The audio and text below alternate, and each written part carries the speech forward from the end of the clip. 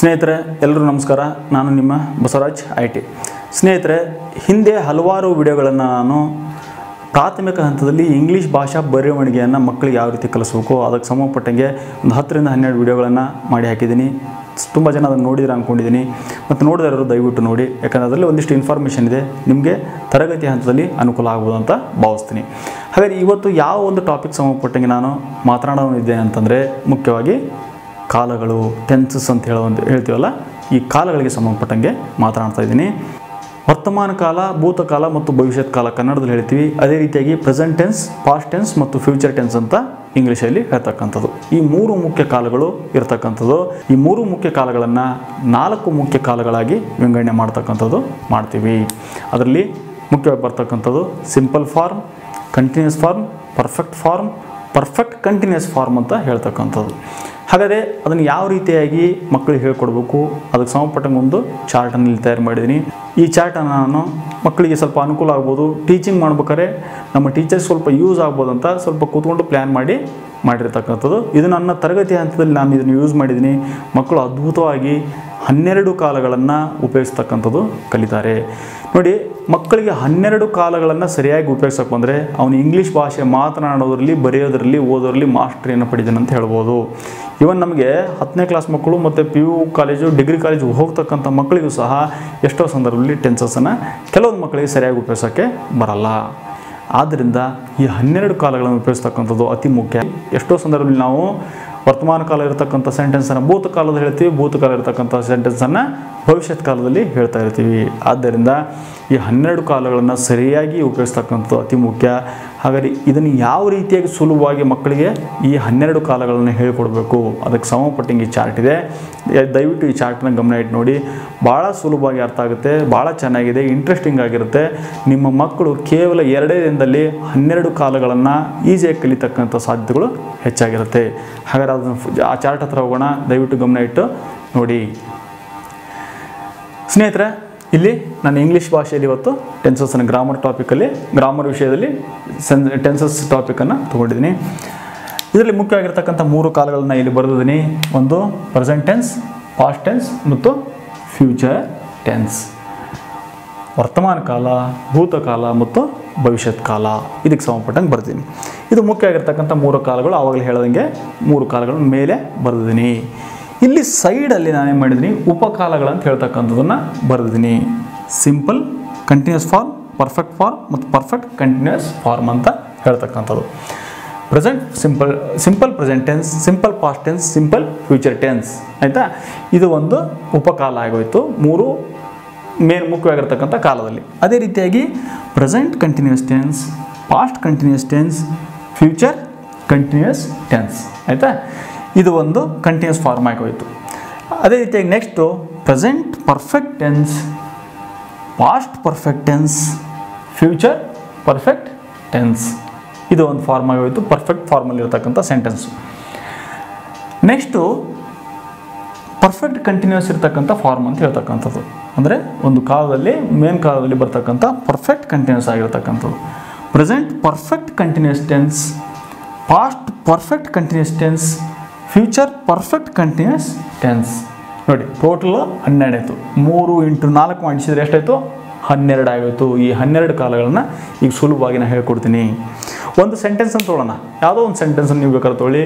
ಇದನ್ನು ಸುಲಭವಾಗಿ ಎಲ್ಲ ಫಾರ್ಮಲ್ಲಿ ಸಹ, ಎಲ್ಲ ಟೆನ್ಸ್ಗಳಲ್ಲಿ ಸಹ 12 ಕಾಲದಲ್ಲಿ ಆ ಒಂದು ಸೆಂಟೆನ್ಸನ್ನು ಈಸಿಯಾಗಿ ಪರಿವರ್ತನೆ ಮಾಡೋದು ಈಗ ನೋಡೋಣ. ನೋಡಿ, ಒಂದು ಸೆಂಟೆನ್ಸನ್ನು ತೊಗೊಂಡಿದ್ದೀನಿ. ಐ ಲವ್ ಬನಾನಾ ಅಥವಾ ಐ ಈಟ್ ಬನಾನಾ ಅಥವಾ ಐ ಲೈಕ್ ಬನಾನಾ, ಯಾವುದಾದ್ರು ಒಂದು ತೊಗೊಳ್ಳೋಣ. ಈಗ ಬರೋಣ. ಮೊದಲು ಪ್ರೆಸೆಂಟ್ ಸಿಂಪಲ್ ಟೆನ್ಸಿಗೆ ಬರೋಣ. I eat banana ಸುಲಭವಾಗಿದೆಯಾ? ಎಲ್ರಿಗೂ ಇದನ್ನು ಈಸಿಯಾಗಿ ಉಪಯೋಗಿಸ್ತಕ್ಕಂಥದ್ದು ಇದೆ. ಐ ಈಟ್ ಬನಾನಾ ಇಲ್ವಾ? ಐ ಲವ್ ಬನಾನಾ ಇಲ್ವಾ? I like banana. ಈ ರೀತಿಯಾಗಿ ನೀವು ಯಾವುದಾದ್ರು ಒಂದು ಸೆಂಟೆನ್ಸನ್ನು ಹೇಳ್ತಕ್ಕಂಥದ್ದು. Simple present ಟೆನ್ಸಲ್ಲಿ I eat banana, I love banana, I like banana. ಈಗ ನೆಕ್ಸ್ಟು ಸಿಂಪಲ್ ಪಾಸ್ಟ್ ಟೆನ್ಸಿಗೆ ಹೋಗೋಣ. ಸಿಂಪಲ್ ಪಾಸ್ಟ್ ಟೆನ್ಸಲ್ಲಿ ನೋಡಿ ಎಷ್ಟು ಸುಲಭವಾಗಿರುತ್ತೆ. ಐ ಈಟ್ ಬನಾನಾ ಇರೋದನ್ನು ನಾನೇನು ಮಾಡಿದೆ, ಐ ಏಟ್ ಬನಾನಾ. ಅಂದರೆ ವರ್ಬ್ ಫಾರ್ಮ್ ಏನಿದೆಲ್ಲ, ಐ ಈಟ್ ಬನಾನಾ ಅಂತ ಏನಿರುತ್ತೆ, ಈ ವರ್ಬ್ ಫಾರ್ಮ್ ಅಂತ ಹೇಳ್ತೀವಿ. ಆ ವರ್ಬನ್ನು ಪಾಸ್ಟ್ ಫಾರ್ಮಲ್ಲಿ ಹೇಳ್ತಕ್ಕಂಥದ್ದು. I eat banana, ಇಲ್ಲೇನಾಯಿತು I eight banana ಆಯಿತು. ಅದೇ ರೀತಿಯಾಗಿ ಐ ಲವ್ ಇದ್ದಿದ್ದು I loved banana, I liked banana, ಈ ರೀತಿಯಾಗಿ ಆಗೋಯ್ತು. ಹೀಗೆ ಸಿಂಪಲ್ ಪಾಸ್ಟ್ ಟೆನ್ಸ್ ನಾವು ಉಪಯೋಗಿಸ್ತಕ್ಕಂಥದ್ದು ನಮ್ಗೆ ಗೊತ್ತಾಯಿತು. ಒಂದೇ ಸೆಂಟೆನ್ಸ್ ತೊಗೋಬೋದು, ಮತ್ತು 3 ಸೆಂಟೆನ್ಸ್ ಹಾಕಿದ್ದೀನಿ, ಯಾಕಂದರೆ ಡಿಫ್ರೆಂಟ್ ಆಗಿರಲಿ ಅನ್ನೋದಕ್ಕೋಸ್ಕರ ಆ ರೀತಿಯಾಗಿ ಹೇಳಿರ್ತಕ್ಕಂಥದ್ದು. ನೆಕ್ಸ್ಟ್ ಫ್ಯೂಚರ್ ಟೆನ್ಸಿಗೆ ಬರೋಣ. Simple future tense. Simple future ಟೆನ್ಸಲ್ಲಿ ನೋಡಿ ಏನನ್ನು ಉಪಯೋಗಿಸ್ಬೇಕಾಗತ್ತೆ, ವಿಲ್ ಅಥವಾ ಶಾಲನ್ನು ಉಪಯೋಗಿಸ್ಬೇಕಾಗುತ್ತೆ. I will heat banana, I will heat banana.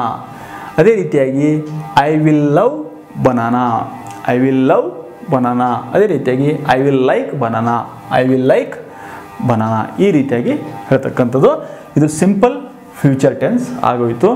ಈ 3 ಸಿಂಪಲ್ ಪ್ರೆಸೆಂಟ್, ಸಿಂಪಲ್ ಪಾಸ್ಟ್ ಮತ್ತು ಸಿಂಪಲ್ ಫ್ಯೂಚರ್ ಟೆನ್ಸಸ್ಸನ್ನು ನಾವೀಗ ಅರ್ಥ ಮಾಡ್ಕೊಂಡು 3 ಕಾಲಗಳು ನಿಮಗೆ ಈಸಿಯಾಗಿ ಗೊತ್ತಾಯಿತು.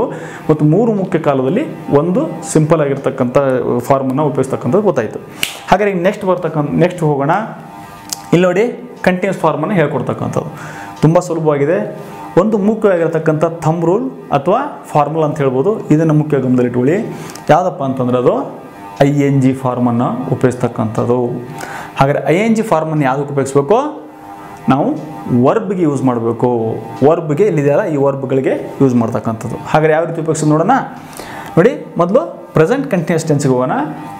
ಅಲ್ಲಿ I am eating banana, I am loving banana, I am liking banana. ನೋಡಿ, ಲವ್, ಲೈಕ್, ಈಟ್ ಇವಕ್ಕೆಲ್ಲ ING ಫಾರ್ಮ್ನ ಯೂಸ್ ಮಾಡಿದ್ವಿ. ಅದೇ ರೀತಿಯಾಗಿ she is eating banana, C loving banana, C liking banana. ಅದೇ ರೀತಿಯಾಗಿ they are eating banana, they are loving banana, they are liking banana. ಈ ರೀತಿಯಾಗಿ ಹೇಳ್ತಕ್ಕಂಥದ್ದು. ಅಂದರೆ ಇದು ಸಿಂಗ್ಯುಲರ್ ಫಾರ್ಮ್ಗೆ ಮತ್ತು ಇದು ಪ್ಲೂರಲ್ ಫಾರ್ಮ್ಗೆ ಯೂಸ್ ಮಾಡ್ತಕ್ಕಂಥದ್ದು. ಇದು ಪ್ರೆಸೆಂಟ್ ಕಂಟಿನ್ಯೂಸ್ ಟೆನ್ಸ್ ಆಗೋಯ್ತು. ಹಾಗಾದ್ರೆ ನೆಕ್ಸ್ಟ್ ಪಾಸ್ಟ್ ಕಂಟಿನ್ಯೂಸ್ ಟೆನ್ಸ್ ಬರೋಣ. ಅಲ್ಲಿ ಸಹ ವರ್ಬ್ಗೆ ING ವರ್ಡ್ ಯೂಸ್ ಮಾಡಬೇಕು. ಇಲ್ಲಿ ಈಸ್ ಇರೋವಂಥದ್ದು ವಾಸ್ ಆಗುತ್ತೆ, ಇಲ್ಲಿ ವಾರ್ ಇರತಕ್ಕಂಥದ್ದು ವೇರ್ ಆಗುತ್ತೆ. ಸಿಂಪಲ್ ವಾಸನ್ನು ಸಿಂಗ್ಯುಲರ್ ಫಾರ್ಮ್ಗೆ, ವೇರನ್ನು ಪ್ಲೂರಲ್ ಫಾರ್ಮ್ಗೆ ಸಾಮಾನ್ಯವಾಗಿ ಉಪಯೋಗಿಸ್ತಕ್ಕಂಥ. ನೋಡಿ, I was eating banana, I was loving banana, I was liking banana. She was eating banana, she was loving banana, she was liking banana. They were eating banana, they were loving banana. ಹೀಗೆ past continuous ಟೆನ್ಸಲ್ಲಿ was ಮತ್ತು ವೇರನ್ನು use ಮಾಡಬೇಕಾಗುತ್ತೆ.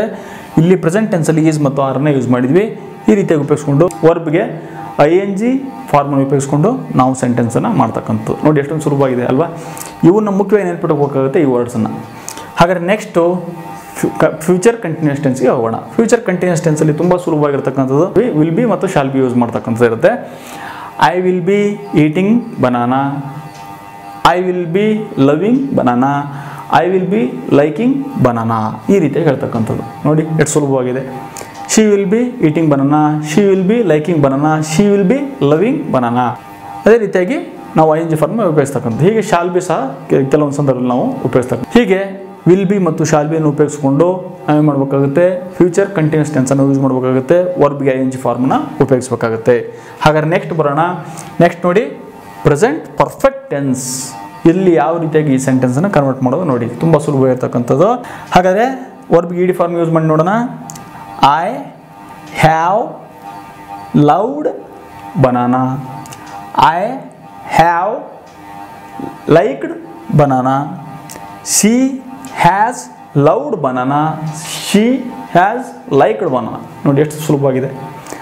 ಅದೇ ರೀತಿಗೆ ನೋಡಿ, ಇದು present perfect tense ಆಯಿತು. ಅದೇ ರೀತಿಯಾಗಿ ಪಾಸ್ಟ್ ಪರ್ಫೆಕ್ಟ್ ಟೆನ್ಸ್ಗೆ ಬರೋಣ. ಪಾಸ್ಟ್ ಪರ್ಫೆಕ್ಟ್ ಟೆನ್ಸಲ್ಲಿ ತುಂಬ ಈಸಿ ಆಗಿರ್ತಕ್ಕಂಥದ್ದು, ಯಾಕಂದರೆ ಇಲ್ಲಿ ಬರೀ ಹ್ಯಾಡ್ ಮಾತ್ರ ಬರುತ್ತೆ. She had loved banana, I had loved banana, they had loved banana. ಈ ರೀತಿಯಾಗಿ ಹೇಳ್ತಕ್ಕಂಥದ್ದು. ನೋಡಿ ಎಷ್ಟೊಂದು ಸುಲಭವಾಗಿದೆ ಪಾಸ್ಟ್ ಪರ್ಫೆಕ್ಟ್ ಟೆನ್ಸು. ಹೀಗೆ ಪಾಸ್ಟ್ ಪರ್ಫೆಕ್ಟ್ ಟೆನ್ಸಲ್ಲಿ ಹ್ಯಾಡ್ ಮತ್ತು ಹ್ಯಾಡನ್ನು ಉಪಯೋಗಿಸ್ತಕ್ಕಂಥದ್ದು ಮಾಡಬೇಕಾಗುತ್ತೆ. Next future perfect ಟೆನ್ಸಲ್ಲಿ will have, shawl ಹ್ಯಾವ್ನ use ಮಾಡಬೇಕಾಗುತ್ತೆ. ವರ್ಬ್ಗೆ ED ಫಾರ್ಮನ್ನು ಯೂಸ್ ಮಾಡಬೇಕಾಗುತ್ತೆ.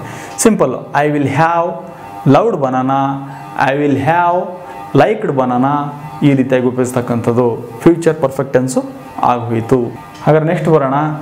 ಪರ್ಫೆಕ್ಟ್ ಕಂಟಿನ್ಯೂಸ್ ಫಾರ್ಮ್ಗೆ ಬರೋಣ. ಪ್ರೆಸೆಂಟ್ ಪರ್ಫೆಕ್ಟ್ ಕಂಟಿನ್ಯೂಸ್ ಫಾರ್ಮ್ಗೆ ಈಗ ಬರೋಣ. ಇಲ್ಲಿ ಮುಖ್ಯವಾಗಿ ನೆನಪಿರತಕ್ಕಂಥದ್ದು ಹ್ಯಾವ್ ಬೀನ್ ಮತ್ತು ಹ್ಯಾಸ್ ಬೀನ್ ಅನ್ನು ನೆನಪಲ್ಲಿ ಇಟ್ಕೋಬೇಕು. ING ಫಾರ್ಮನ್ನು ವರ್ಬ್ಗೆ ಎಲ್ಲ ಕಡೆಗೂ ಉಪಯೋಗಿಸ್ಬೇಕಾಗುತ್ತೆ. ಎಲ್ಲಿ ಪರ್ಫೆಕ್ಟ್ ಕಂಟಿನ್ಯೂಸ್ ಫಾರ್ಮಲ್ಲಿ ಇದು ಮುಖ್ಯ ನಾವು ಗಮನದಲ್ಲಿ ಇಟ್ಕೋಬೇಕಾಗುತ್ತೆ. ಹಾಗಾದರೆ I have been eating banana, I have been eating banana, I have been loving banana, I have been liking banana. ಈ ರೀತಿಯಾಗಿ ಪ್ರೆಸೆಂಟ್ ಪರ್ಫೆಕ್ಟ್ ಕಂಟಿನ್ಯೂಸ್ ಟೆನ್ಸನ್ನು ಹೇಳುವಂಥದ್ದು. ಹಾಗಾದ್ರೆ next past perfect continuous tension ಯಾವ ರೀತಿ ಹೇಳೋದು ಈಗ ನಾವು ನೋಡೋಣ. I had been eating banana, I had been loving banana, I had been liking banana. ಈ 3 ಸೆಂಟೆನ್ಸನ್ನು ಹೇಳಿ ಉದಾಹರಣೆ ಕೊಡ್ತಾ ಇದ್ದೀನಿ. ಹೀಗೆ ಪಾಸ್ಟ್ ಪರ್ಫೆಕ್ಟ್ ಕಂಟಿನ್ಯೂಸ್ ಟೆನ್ಸನ್ನು ಹೇಳ್ತಕ್ಕಂಥದ್ದು ಆಗೋಯ್ತು. ಅದೇ ರೀತಿಯಾಗಿ ಫ್ಯೂಚರ್ ಪರ್ಫೆಕ್ಟ್ ಕಂಟಿನ್ಯೂಸ್ ಟೆನ್ಸನ್ನು ಈಗ ನೋಡೋಣ. ಐ ವಿಲ್ ಹ್ಯಾವ್ ಬೀನ್, ನೋಡಿ will have been, shall have been, ಇದನ್ನು ನಾವು ಮುಖ್ಯವಾಗಿ ಗಮನದಲ್ಲಿ ಇಟ್ಕೋಬೇಕಾಗುತ್ತೆ. I will have been eating banana, I will have been loving banana, I will have been liking banana, I will have been liking banana. Future perfect continuous tense ಆಗೋಯ್ತು. ನೋಡಿ ಸ್ನೇಹಿತರೆ, ಎಷ್ಟೊಂದು ಈಸಿಯಾಗಿ ಇದನ್ನು ಹೇಳ್ಕೊಡ್ಬೋದು. ಇಷ್ಟೊತ್ತು ನಾನು ಒಂದು ಸೆಂಟೆನ್ಸನ್ನು 12 ಕಾಲಗಳಿಗೆ ಯಾವ ರೀತಿ ಪರಿವರ್ತನೆ ಮಾಡಬೇಕು ಇದಕ್ಕೆ ಸಂಬಂಧಪಟ್ಟಂಗೆ ನನ್ನದೇ ಆಗಿರತಕ್ಕಂಥ ವಿಧಾನದಲ್ಲಿ ಹೇಳಿಕೊಡೋ ಪ್ರಯತ್ನ ಪಟ್ಟಿದ್ದೀನಿ. ಇದು ನಿಮಗೆ ಅನುಕೂಲ ಆಗ್ಬೋದು ಅಂತ ಭಾವಿಸ್ತಾ ಇದ್ದೀನಿ. ನಿಮ್ಮ ಶಾಲಾ ಹಂತದಲ್ಲಿ ಪ್ರಯತ್ನ ಮಾಡಿ ನೋಡಿ, ನಿಮಗೆ ಒಂದಿಷ್ಟು ಒಳ್ಳೆಯ ಲರ್ನಿಂಗ್ ಔಟ್ಪುಟ್ ಬರ್ಬೋದು ಅಂತ ನನ್ನ ಅಭಿಪ್ರಾಯ ಇದೆ. ನಮ್ಮ ಶಾಲಾ ಹಂತದಲ್ಲಿ ಇದನ್ನು ತುಂಬ ಚೆನ್ನಾಗಿ ಅಳವಡಿಸಿ ಮಕ್ಕಳಿಗೆ ಒಳ್ಳೆಯ ಲರ್ನಿಂಗ್ ಔಟ್ಪುಟ್ಟನ್ನು ಸಹ ನಾವು ಕೊಡೋಕ್ಕೆ ಪ್ರಯತ್ನ ಮಾಡಿದ್ದೀನಿ. ಪ್ರಾಕ್ಟಿಕಲಾಗಿ ಮಾಡಿರ್ತಕ್ಕಂಥ ಒಂದು ಚಾರ್ಟ್ ಇದು, ನನ್ನದೇ ಆಗಿರ್ತಕ್ಕಂಥ ಒಂದು ಅನುಭವದ ಆಧಾರದ ಮೇಲೆ ಮಾಡಿದ್ದೀನಿ. ಇದನ್ನು ನಿಮ್ಮ ಶಾಲಾ ಹಂತದಲ್ಲಿ ಯಾವ ರೀತಿಯಾಗಿ ಉಪಯೋಗಿಸ್ಬೋದು ಇದನ್ನೆಲ್ಲ ಪ್ರಯತ್ನ ಮಾಡಿ. ನಿಮ್ಮ ಶಾಲಾ ಹಂತದಲ್ಲಿ ಏನು ಸಾಧ್ಯತೆಗಳಿದೆ, ಇನ್ನೂ ಹೇಗೆ ಚೆನ್ನಾಗಿ ಮಾಡ್ಬೋದು, ಇದರಲ್ಲಿ ಯಾವ ರೀತಿ ಪರಿವರ್ತನೆ ಮಾಡ್ಕೊಂಡು ಮಾಡ್ಬೋದು, ಅದೆಲ್ಲ ನಿಮ್ಮ ಹಂತದಲ್ಲಿರುತ್ತೆ. ಖಂಡಿತವಾಗಿ ಮಾಡ್ಬೋದು. ಇಷ್ಟು ಹೇಳ್ತಾ ಒಂದು ಸಾಧ್ಯವಾದ ಮಟ್ಟಿಗೆ ಇವತ್ತು ಕಾಲಗಳ ಬಗ್ಗೆ ಒಂದಿಷ್ಟು ಮಾಹಿತಿಯನ್ನು ಕೊಟ್ಟಿದ್ದೀನಿ ಅಂತ ಭಾವಿಸ್ತಾ ಇವತ್ತಿನ ಈ ಕಾರ್ಯಕ್ರಮ ಮುಗಿಸ್ತಾ ಇದ್ದೀನಿ. ಎಲ್ಲರಿಗೂ ಒಳ್ಳೆಯದಾಗಲಿ. ನಮಸ್ಕಾರ.